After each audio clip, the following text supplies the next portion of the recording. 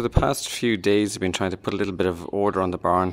Well, started a few weeks ago with cleaning out this area, and if you might recall from earlier blog posts and the photos, this is where I was basically storing a lot of building material, the wood and stuff, so that's all been kind of moved up one level, and quickly the space that was made available got full again with stuff. So there's a table back there, and we've, I don't know, chairs and things, but at the moment I've been trying to kind of sort out this, the old feeding hall built in the 1960s.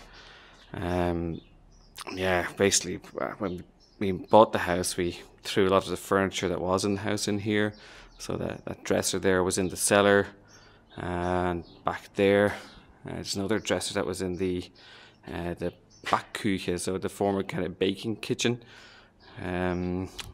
That's our sandblaster. Well, it's not ours actually, I have to give it back.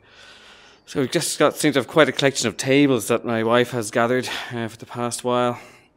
It's my father-in-law's old Honda Melody as well.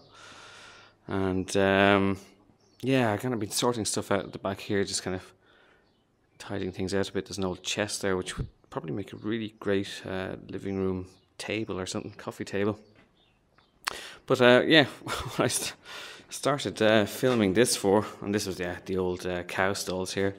This thing here, this was up in the attic area, and I just thought it was some sort of like wall cabinet, although pretty robust. And it was only when I started moving it around again, because I hadn't actually looked at it in about 3 years or something, I realised how really stable this is. So I don't know, the walls of it are probably about 1.5 to 2 inches thick.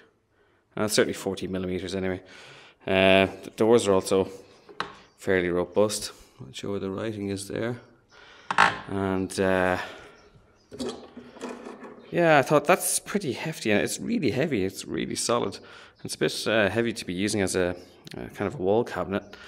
And now at the top here, I thought this was just a nut, but actually that's some sort of material, as if it's plugged a hole, and there's another one over here.